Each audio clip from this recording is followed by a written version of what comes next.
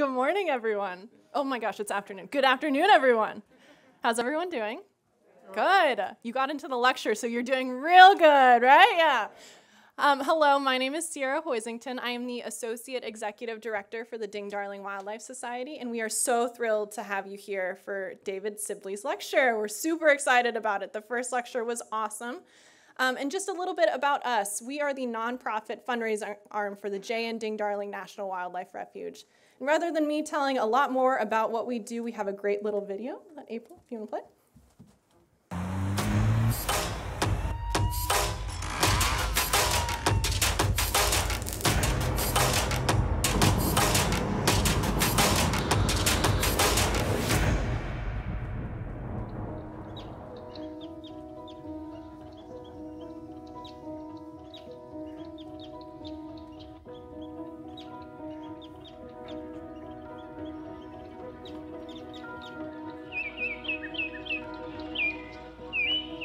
The Jay and Ding Darling National Wildlife Refuge of today isn't here by chance. In the early 1940s, J. Norwood Darling, for whom the refuge is now named, was instrumental in the effort to block the sale of environmentally valuable land to developers. Ultimately, at his urging, President Harry S. Truman signed an executive order creating this refuge in 1945.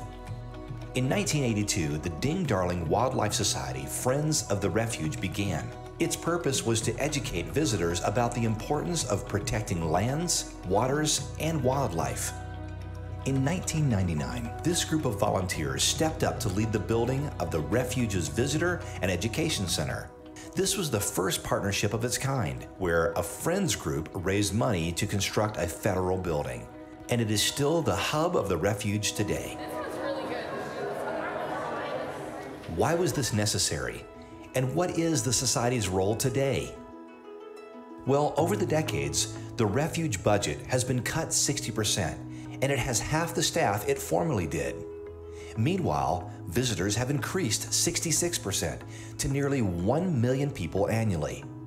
The refuge cannot meet their growing needs alone, so the Ding Darling Wildlife Society works to fill in the gaps where federal funding falls short. Most importantly, the refuge keeps Ding Darling's spirit alive by educating generation after generation about the importance of conservation, so visitors from around the world will take that knowledge back to the communities where they live. Today, with the help of generous donors, the Society supports the refuge in these primary areas: land acquisition and restoration, advocacy, conservation education, wildlife protection, biology and water quality research, and internships. What really draws people to Sanibel and the core objective of people is to come and enjoy the J.N. Ding Darling National Wildlife Refuge. I think Ding Darling would just be ecstatic over the fact that there are people that are carrying on his legacy. I mean, he obviously gave from his pocketbook, gave from his heart, but he would be ever so gratified to know that that legacy that he started continues today. The best legacies are not what you do for yourself today, but what you do for the next generation. I wanted to be at the refuge because there were things that I could do here. Every time I come to volunteer, I see the important work that's being done by the Ding Darling Wildlife Society. I see the smile on children's faces and families who are enjoying nature and wildlife. It is so wonderful, it really is, to know that all of this work will be protected for the next generation because of the work that the Society has accomplished. Because if we don't do it, who will? Who will do it? To that end, the Ding Darling Wildlife Society is dedicated to ensuring that Ding's legacy lives on at the J.N. Ding Darling National Wildlife Refuge. We invite you to join us and our thousands of members in supporting the refuge for generations to come.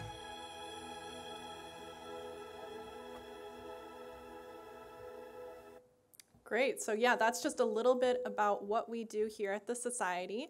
As some of you are probably members and supporters, we thank you. Without you, we could not do anything that we do, especially like our lecture series. And we are so thrilled to have David Allen Sibley here today. And there are millions of bird watchers, but there's only one David Sibley. He knows every North American bird by its shape, by its tilt, by its habitat, or different plumages. It's only natural. He's the son of a Yale ornithologist and has been birding since his childhood in Connecticut. Sibley was only 7 when he began drawing birds, filing his illustrations away along with clips about the natural history of each species. As an adult, Sibley merged that encyclopedic knowledge with his skills as a self-taught artist to become one of America's best-known field guide authors. Author and illustrator of a number of books and guides, his unfailing attention to detail is evident. He painstakingly draws what he sees in the field, first in pencil, then in gouache paints, putting together books that document each form of each species. Sibley's newest book, which we are sold out of, but we will be getting more in our nature store, is called What It's Like to Be a Bird, published just as the world went into lockdown.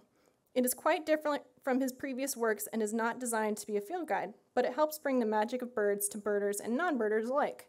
It answers fun and engaging questions like, can birds smell? Is that the same bird in my yard from last year? His new book will excite and inspire by providing a new and deeper understanding of what birds are doing and why. Please join me in welcoming David Allen Sibley.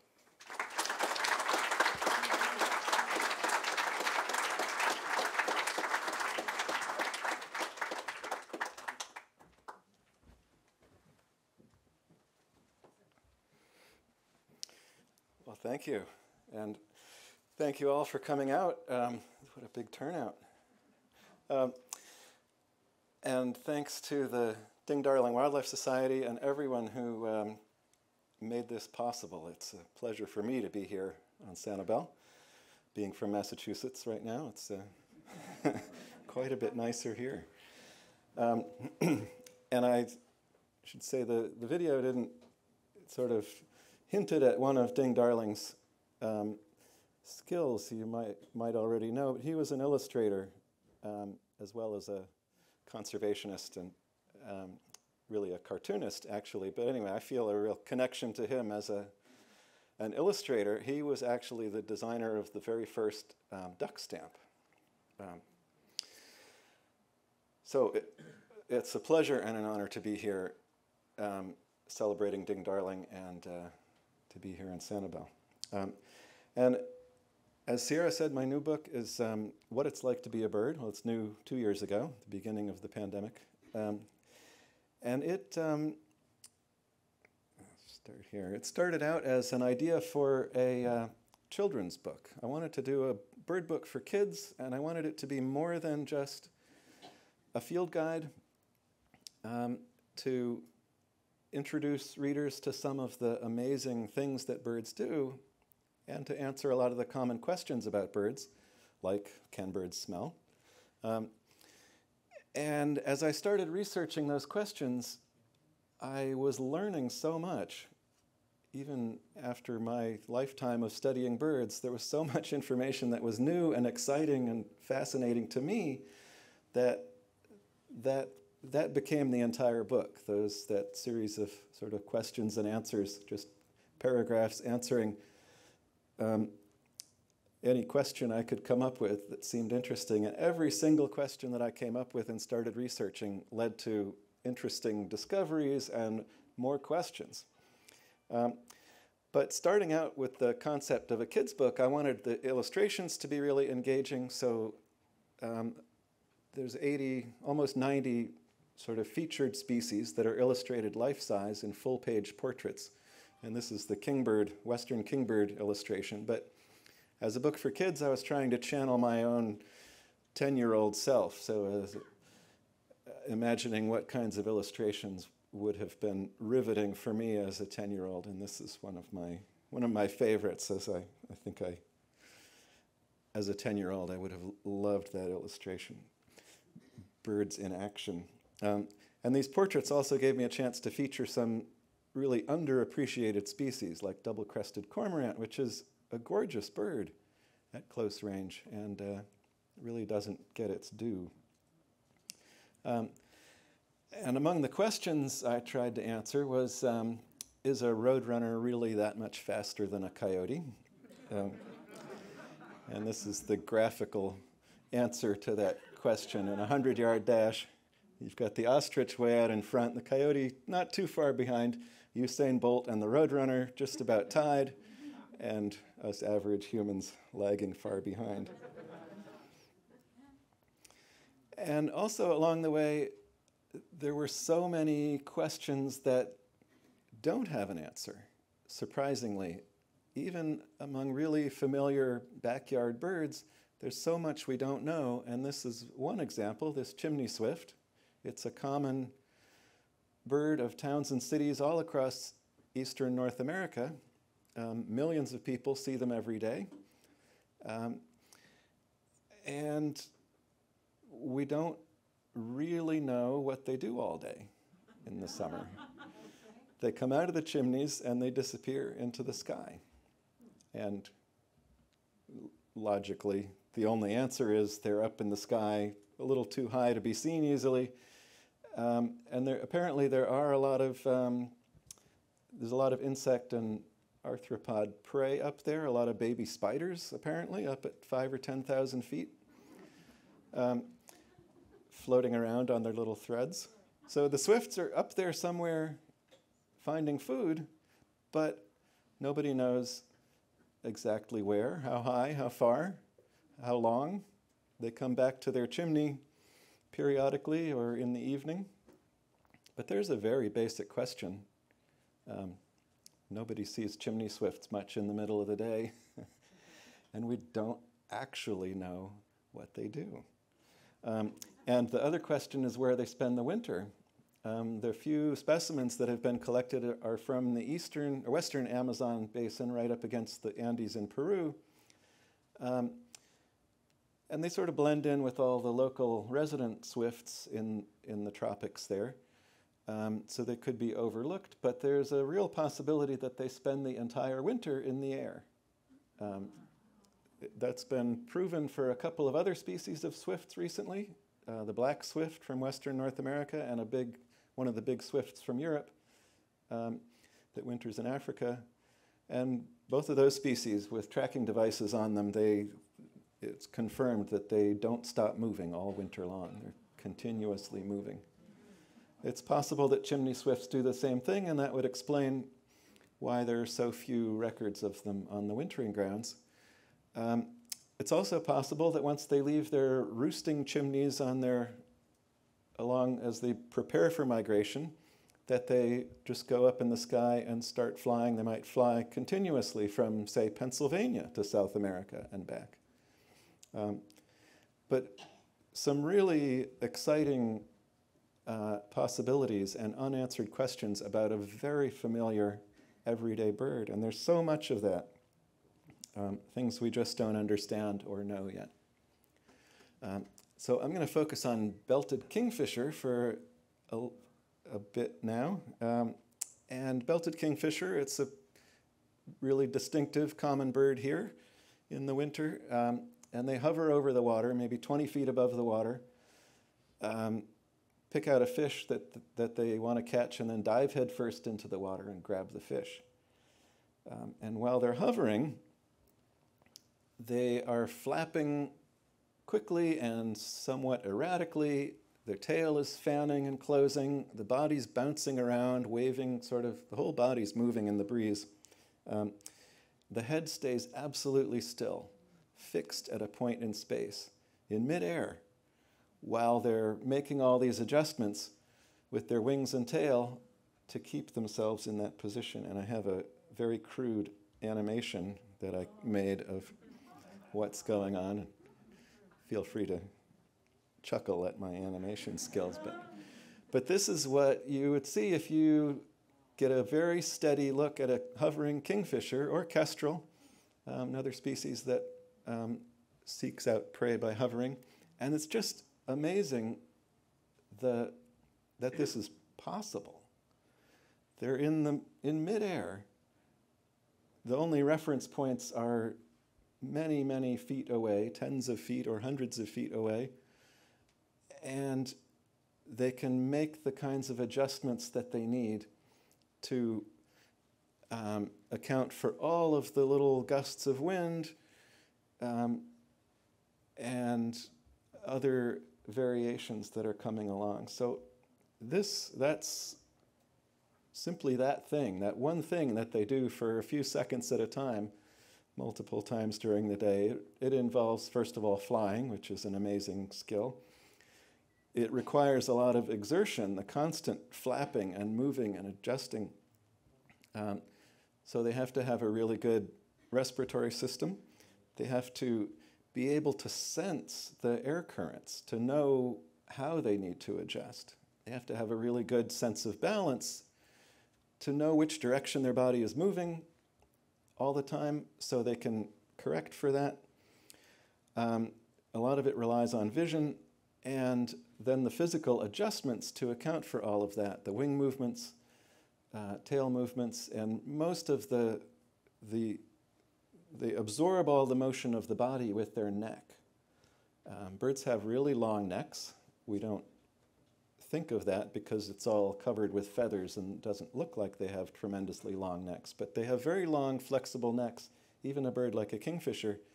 And the neck is doing all the work of adjusting. So at the same time that their wings and tail are moving to keep them steady in the air, the neck has to compensate to adjust for every movement of the body to keep their head fixed in space.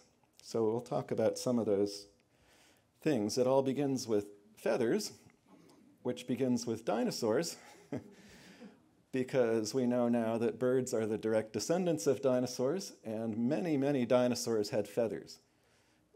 This is Ankylosaurus, which was about the size of a roadrunner, a small chicken.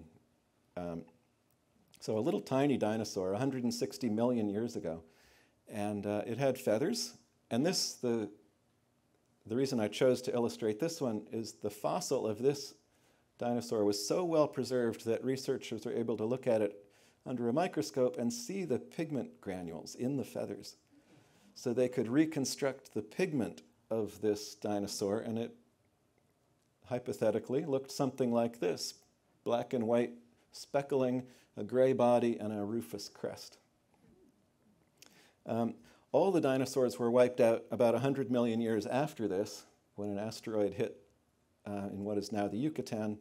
Every dinosaur went extinct with that impact, and there were many bird species by then. The first true bird appeared about the same time as this dinosaur, 160 million years ago. So 100 million years of bird evolution was reduced to just 3 species by the asteroid. 3 species survived that impact and then gave rise to all of the 10,000 plus species we see today. So this is the evolution of feathers, the sort of timeline of the evolution of feathers. Feathers began as a simple hollow bristle on the left. The very first structure that could be called a feather, or the precursor of the feather. And then the next stage, the fibers that make up that bristle separate into thin strands to make a sort of fuzz or down. And at those stages, it still would have been useful for insulation. It could have been colored for camouflage or display, and also provide some protection from elements or other things. The next stage is a branching pattern, a central shaft, and sort of wispy barbs along the sides, and that's similar to an ostrich feather. Now, if you're familiar with that, the barbs on the sides are loose and soft. They don't hold together. It doesn't form a flat plane. So it's not much use for flying because it just flops around as you wave it through the air. The next stage, another level of branching develops. So there's a central shaft, the barbs on the sides, and on each barb, little barbules that connect to the neighboring barbs to hold them together. And that forms a pretty sturdy flat surface that then can really move air and doesn't just flop around. So that's the point where flight really becomes possible. And the last feather there is just a very specialized version. So once that 3-branched structure developed, then it became specialized. And an endless variety of feathers that we see on birds today. And that one on the far right is one of the long flight feathers from a bird like a crow or a sparrow. And the flight feathers are incredibly finely tuned, specialized. They're asymmetrical. The leading edge is narrower. The barbs on the leading edge come out at a different angle. They're different thickness. The tip is narrower. The shape of the shaft changes along its length to give it different properties of flexibility and strength. It's just an incredibly finely tuned flying device. So one thing this timeline tells us is that flight is a fairly recent adaptation or ability in the evolution of feathers. Feathers evolved first for insulation and coloration, and only gradually specialized to the point where they're useful for flight. Another thing about feathers that I learned that was a big surprise to me as I worked on this book is that feathers are waterproof because of their structure. Birds preen a lot. They reach back to near their tail and get preen oil on their bill and rub it all over their feathers, and I had always assumed in my lifetime that that was what made feathers waterproof.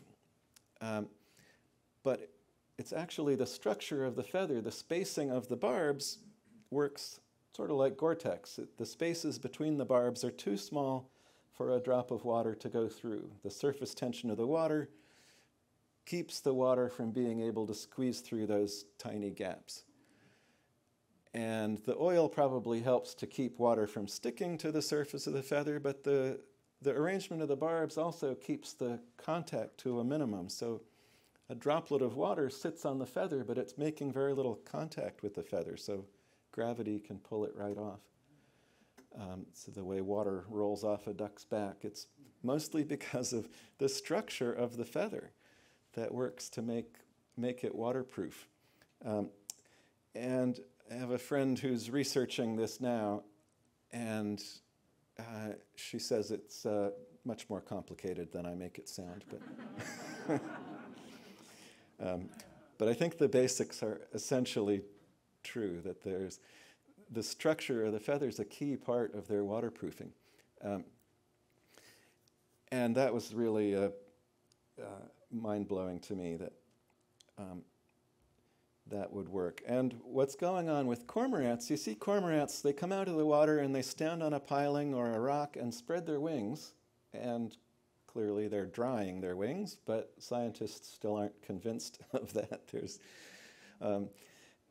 It's been very difficult to prove that that's why they spread their wings, and not all species of cormorants do it.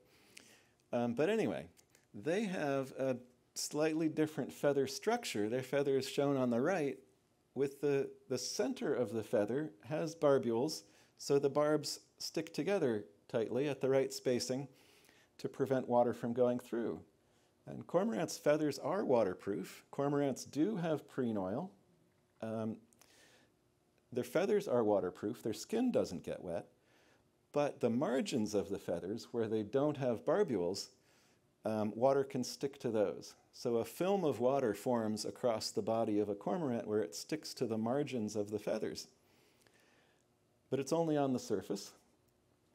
And presumably then, I think they can only swim for a short time, like 12 minutes or 15 minutes, something like that. And then they get so waterlogged they have to get out and shake water off and dry off.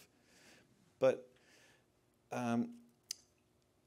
no one has figured out why they have this arrangement. It's they must get some advantage from it, and it might make them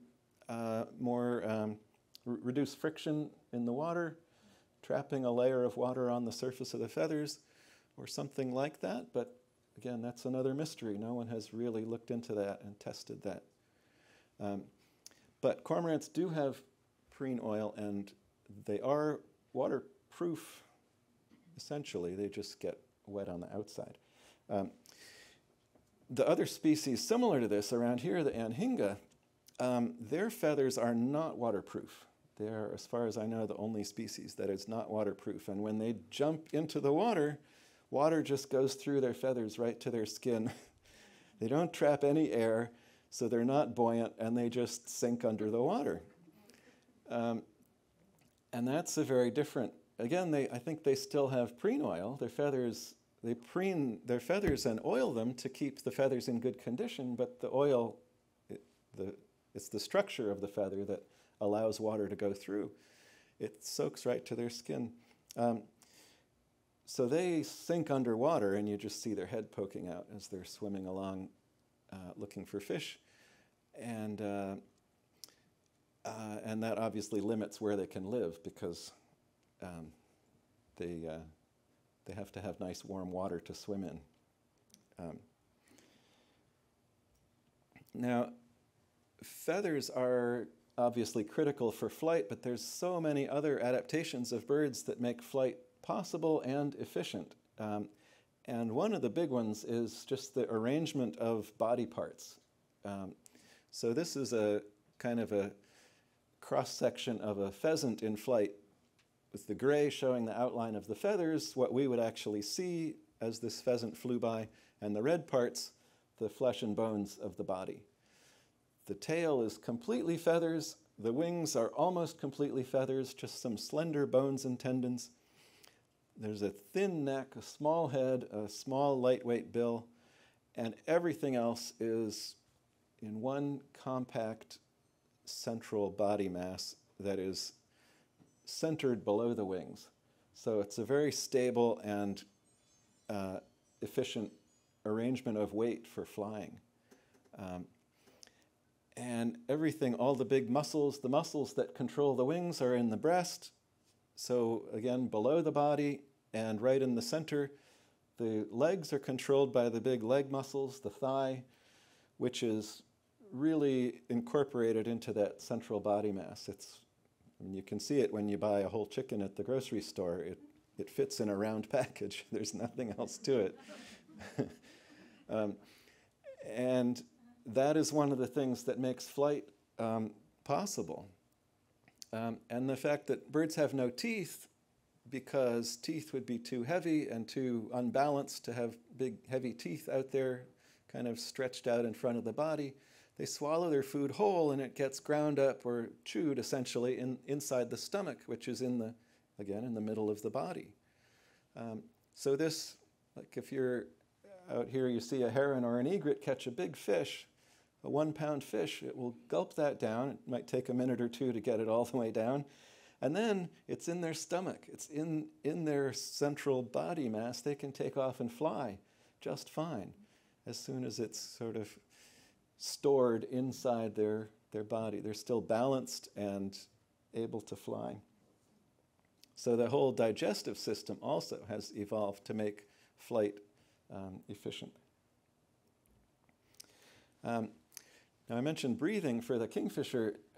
Birds have a respiratory system completely different from ours.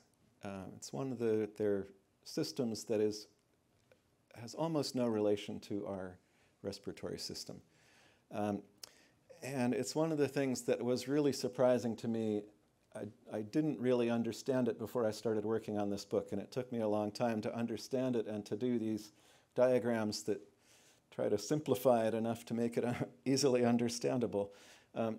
So they have a system of air sacs that control the movement of air, and the lungs, shown here in purple, are rigid. They don't expand and contract like our lungs. They're fixed like a car radiator, and air flows through the lungs in one direction all the time, from the back of the bird to the front. And because the lungs don't expand and contract like ours do, they can have much more delicate membranes and a more efficient arrangement of blood vessels, so the gas exchange in the lungs is more efficient than ours. And when a bird breathes in, the rib cage expands, which pulls air in through the mouth from the right. So air comes in through the bronchial tube and into the rear air sac, which inflates, while some air, fresh air, is pulled forward through the lungs, and used air fills up the front air sac on an inhale. When the bird exhales, fresh air from the rear air sac is squeezed out and pushed forward through the lungs and out through the mouth. At the same time, the used air from the previous inhale, which was stored in the front air sac, is now pushed out through the mouth.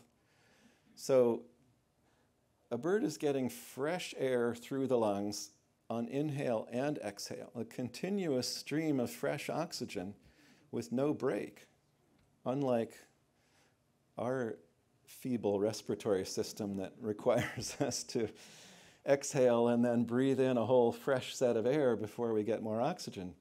So it's an incredibly efficient respiratory system, and it's thought that this is a holdover from the dinosaurs, that this respiratory system evolved in dinosaurs hundreds of millions of years ago when there was only about half as much oxygen in the atmosphere as there is now. So they needed a super efficient respiratory system. And birds are now the beneficiaries of it and use it to full advantage by flying. Bar-tailed godwits fly 8,000 miles nonstop from Alaska to New Zealand, and birds migrate over the Himalayas up above 30,000 feet. And experiments with hummingbirds have shown that they can still fly at an oxygen level equivalent to about 45,000 feet. And even a bird like the chimney swift, if they're going up to 5,000 or 10,000 feet every day to catch spiders, imagine getting up in the morning and climbing 10,000 feet. It's like Mount Washington twice. So the respiratory system of birds is a big part of what makes their epic abilities possible. Now the kingfisher hovering there has to have a very delicate sense of air movement around it, but it's wearing this insulating coat of feathers, and the way they do that is apparently through specialized feathers called phyloplumes. So every single feather on a bird's body has a set of these wispy little phyloplumes growing at its base, and the phyloplumes are connected to nerves. And apparently the function of the phyloplumes is to monitor the movement of feathers. So every single feather on a bird's body has this very delicate sensors to detect movement, so the kingfisher presumably can tell which feathers are being lifted up because there's air turbulence around them, or pressed down because there's some gust of air pushing against it, or moving sideways, or if feathers are sticking together and not moving freely.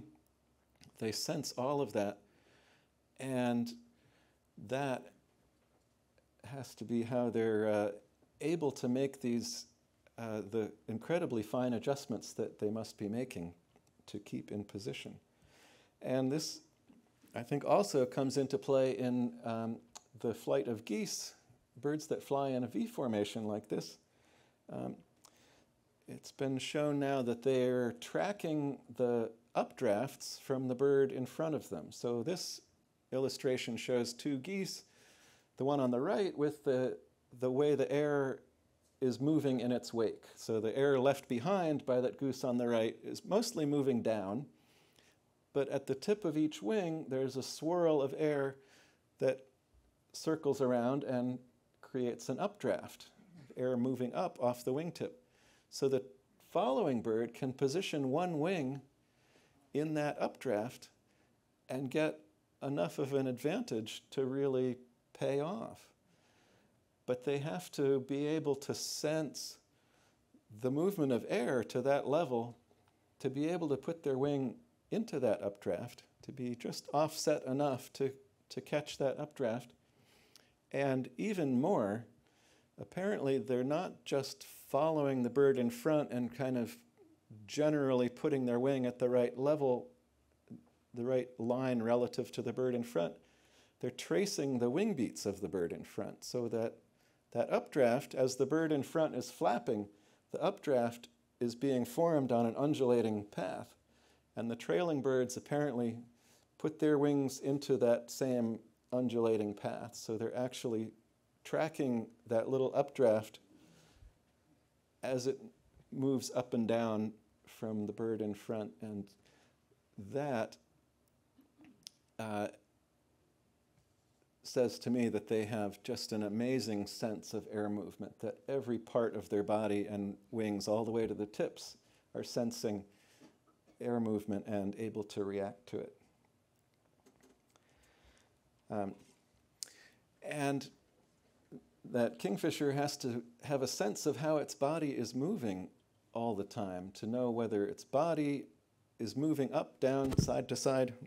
And birds have an incredible sense of balance. You see it with, like this black-headed grosbeak, a bird perched on a tiny twig and swinging its head around.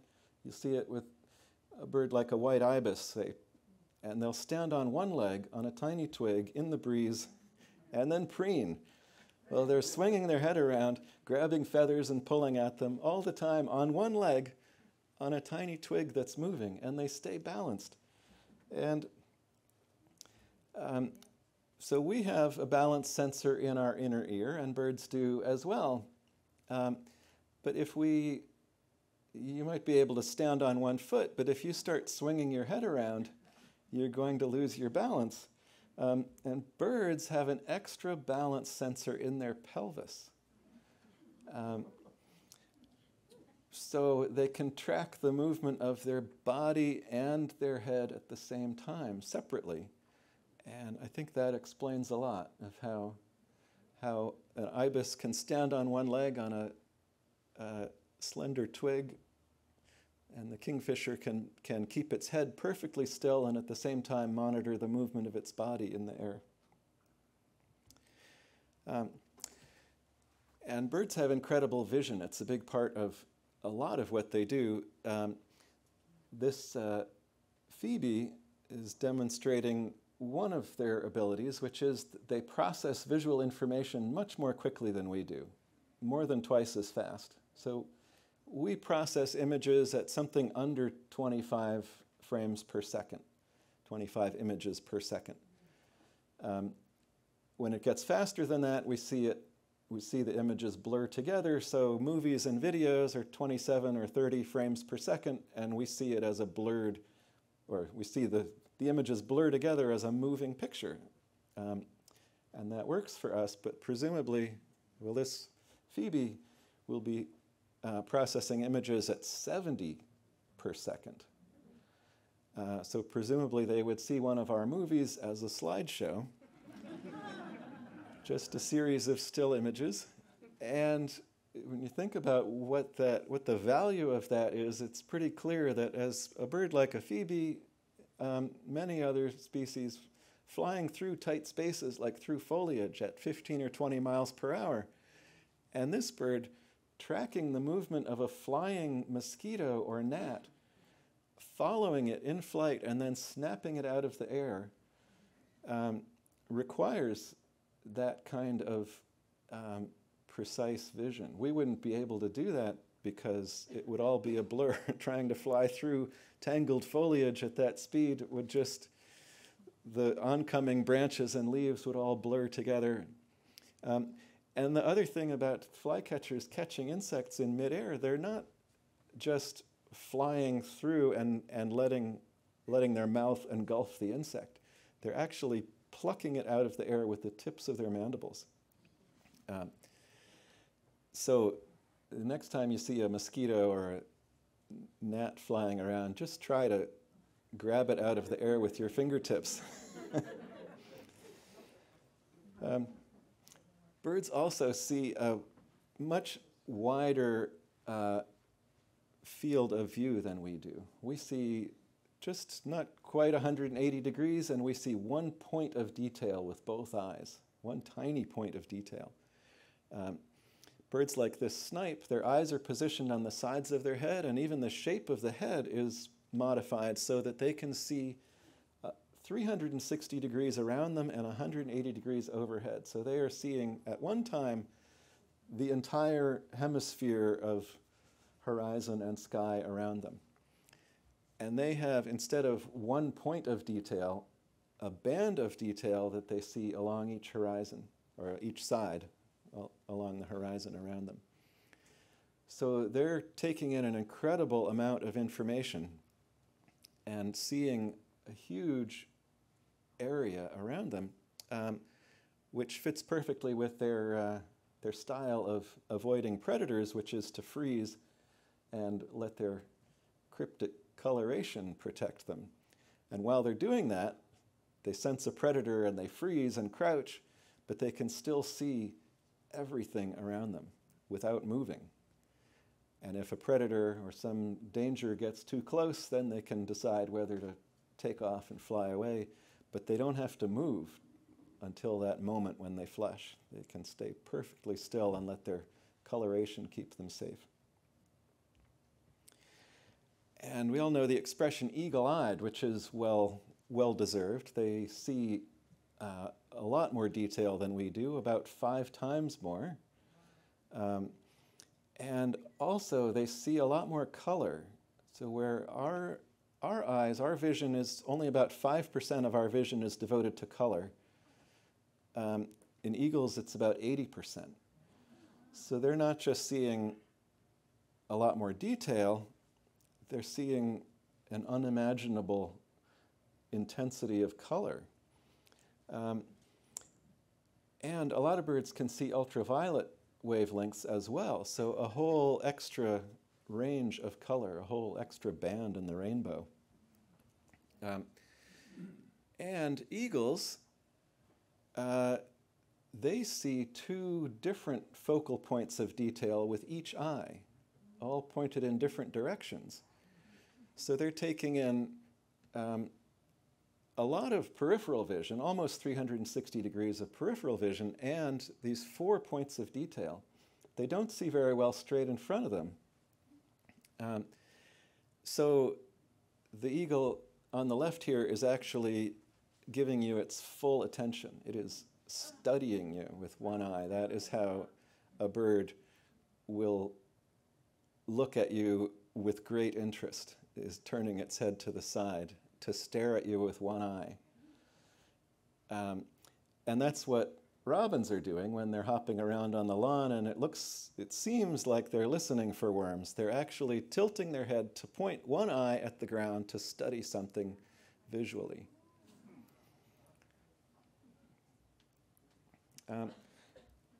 And the head bobbing that pigeons and chickens and other birds do is also all about vision. They're actually doing something like what the kingfisher is doing in midair. They're holding their head at a fixed point in space while their body moves forward underneath it as they walk. So with each step, the head snaps forward, stops at a point and stays right there while the body slides forward underneath it. As soon as that foot hits the ground, the head snaps forward, and the next step, the body moves forward underneath it. And that way, they can monitor their surroundings more in more detail and see movement better, detect movement better. If you hold perfectly still, you will notice anything moving around you. And researchers confirmed this by putting pigeons on a treadmill and found that when pigeons are walking on a treadmill, so that they're walking, but they're not moving relative to their surroundings, they keep their eyes fixed on their surroundings, but their head doesn't bob. They just keep walking with their head in one spot. So what the kingfisher is doing, while it's hovering there and holding its head perfectly still, it's probably using one focal point of one eye to stare at a fish in the water, deciding whether it's worth diving down or not, and one or two focal points one focal point in one or both eyes to fix on some distant reference point to sort of triangulate its position so it can tell that it's staying in one spot and not moving. So taking in at least two separate visual inputs at the same time of tracking a fish and using its vision to to triangulate its position and know that it's holding still. And so far I've just talked about the sort of physical adaptations, but the kingfisher is also making decisions, obviously, about which fish, when, if it's worth it. And it was one of the things that struck me as I worked on this book is how much of a bird's actions are actually decisions, weighing different options. They're guided by instinct, of course, but instinct has to be a much more subtle motivator than, it's not a robotic command. It has to be just sort of a subtle motivation that it would be a good idea to do this soon. And then the birds can figure out, weigh the options. So this, as an example, is titmouse. Birds like titmice and chickadees, they grab food at the bird feeder and fly away. And you would think it would just grab the biggest seed and take that, but the biggest seed carries some risks. It's harder to handle, it's heavier, it's more conspicuous to a predator or a thief that's watching. It's going to take more time to process it back in the forest. It's going to be hard to find a hiding place for it. So a smaller seed might be a better option. And one of the things that birds apparently do is judge the weight of a seed. So you'll see birds come to the bird feeder sometimes and pick up several seeds in quick succession and drop them and finally decide this is the right one. 2 seeds of the same size, the heavier one is likely to have more fat and be more valuable. So they're actually looking for the heaviest, the best weight to size ratio of a seed they can find.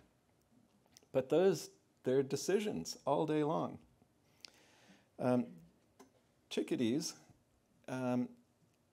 even though they're constant visitors at bird feeders, eating sunflower seeds and other things, as adults, when they're feeding young, they feed the young mostly insect larvae, little green worms, caterpillars.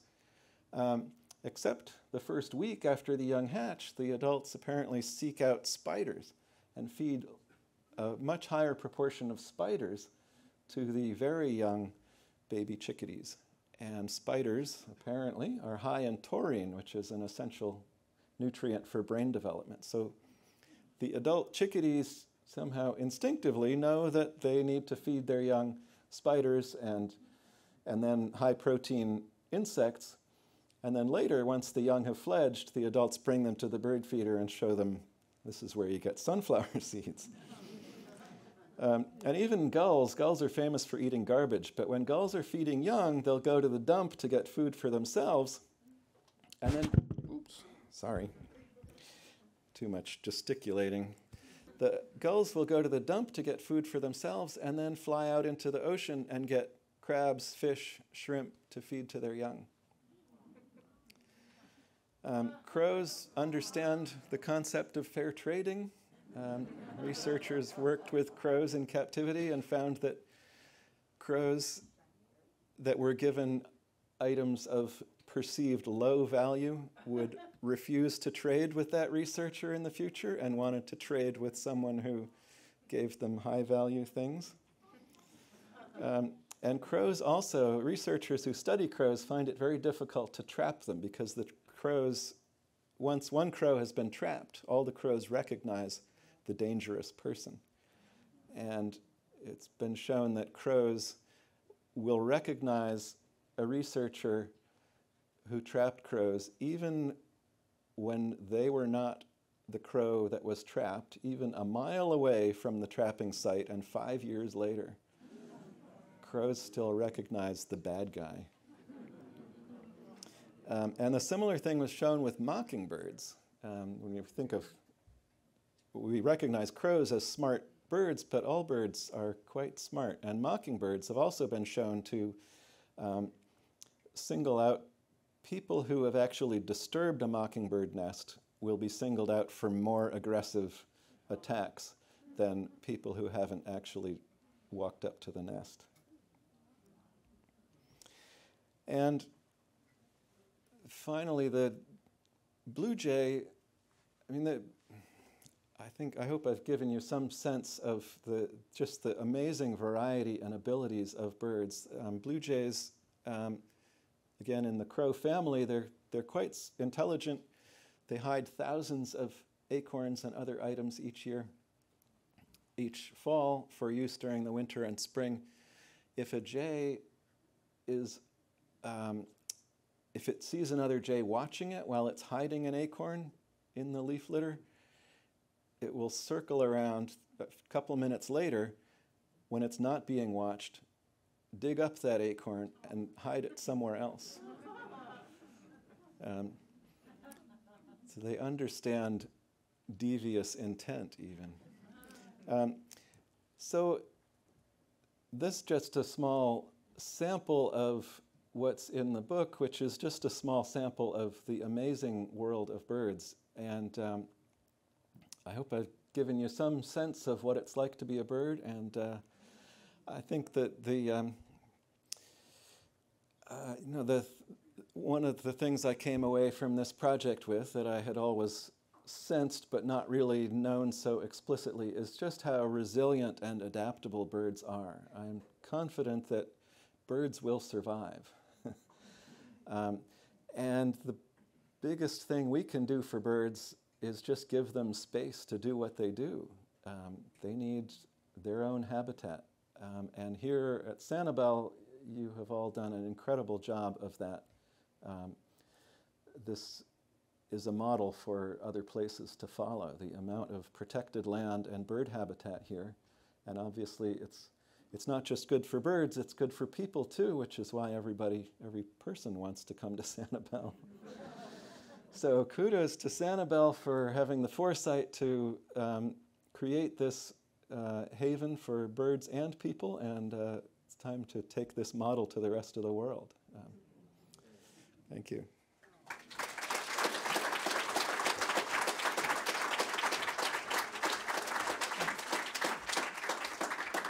And we do have time for just a couple questions. Yep, in the back. So do they actually smell? Yes, all birds can smell, and most of them smell better than we do, have a better sense of smell than we do. And yeah, and there's all kinds of examples. Like a chickadee that's exploring nest cavities, holes in trees, if it smells a predatory mammal like a raccoon around a hole, it won't go in. Birds react to the smell of, so when insects are chewing on a plant, the plant releases chemicals that warn other plants nearby, and the birds react to that smell because it's a sign that insects are there. Albatrosses have been shown to track smells over the open ocean for 12 miles. So yes. Right there. Has there been any more recent findings on magnetic fields and homing? Yeah, birds also have a magnetic sense, and there's a lot of research on that, and some recent research. I'm not really up on all of it, but a lot of the stuff that I know about, there's at least 2 different potential magnetic sensors that birds have, and they can sense not just the direction of the magnetic field, but the slope. So the magnetic field comes out of the Earth at one pole and kind of arcs over the surface and back in at the other pole. So it has a slope at where it's parallel to the ground at the equator and slopes down to the pole, and birds can sense that, so apparently gives them some idea of latitude. And some of the magnetic sensors that have been detected in birds are close to or related to vision. So there's an idea that birds might actually see the magnetic field in some way, that it might be connected to their visual processing. And I think we think a lot about magnetic sense in terms of migrating birds, these long-distance migrants finding their way, but I think that it's got to be incredibly useful for all birds, and all birds have it. So like if you're canoeing through the mangroves here, these winding trails and tangles, wouldn't it be helpful to have a little compass reading in your eye that told you all the time what direction you were heading? I think birds would probably find it useful all the time, just working around their territory. So, but yes, there's lots of research and lots of new stuff coming out on magnetic sensing. Yes, ma'am. I was interested in your chimney swift. I watched with a fellow birder at dusk. They all sort of gathered, would circle the chimney, and all of a sudden then reverse and dive in. Is there some particular reason for that? Yeah. Do they also care which chimney? I mean, a certain kind of material?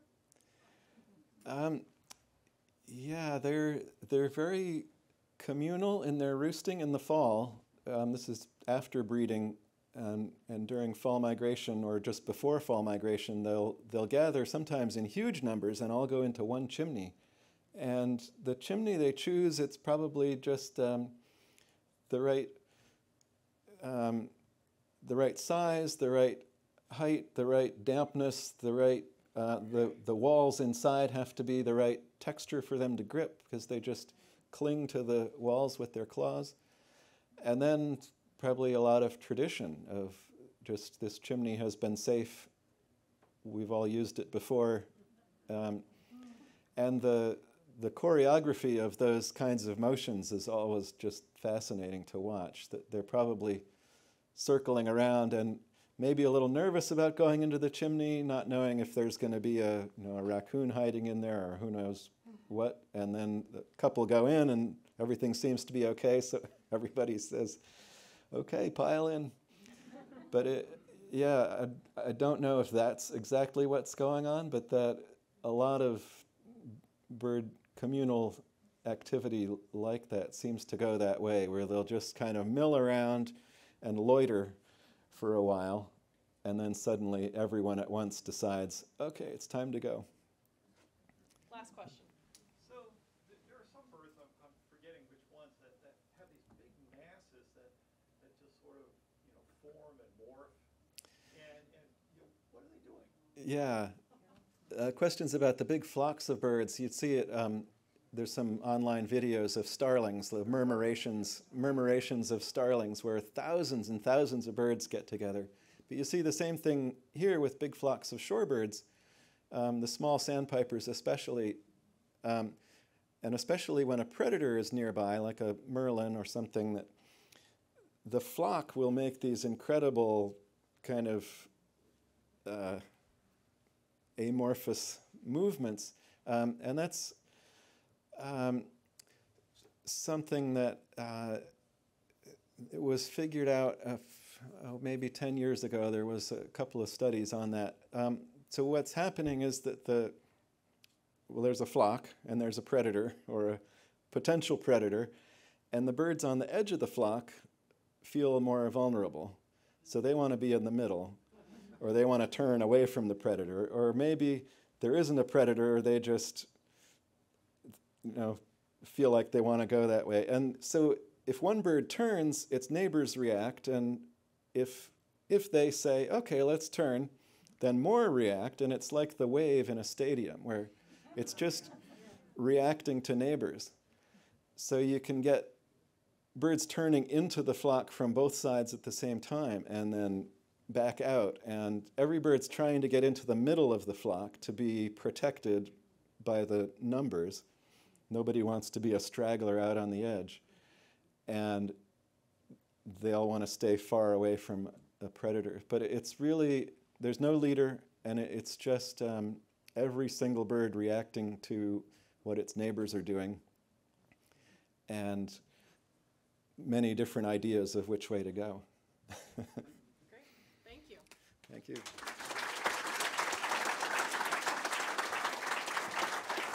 And thank you again to all of you. One thing I did forget to mention is that this lecture was very generously sponsored by Drs. John and Wendy McCabe, Stan and Connie Grayson, and Hightower Advisors. So a big thank you to them. Without them, we could not have brought David here. And remember, the best thing that we can all do for conservation is share what we learn with other people. If we just keep it within ourselves, it's not going to spread. So thank you for just being really great supporters of conservation. Our next lecture series speaker will be at the Community House next Friday. It's Jack Davis, and he'll be talking about bald eagles. So we hope to see you there. Thank you.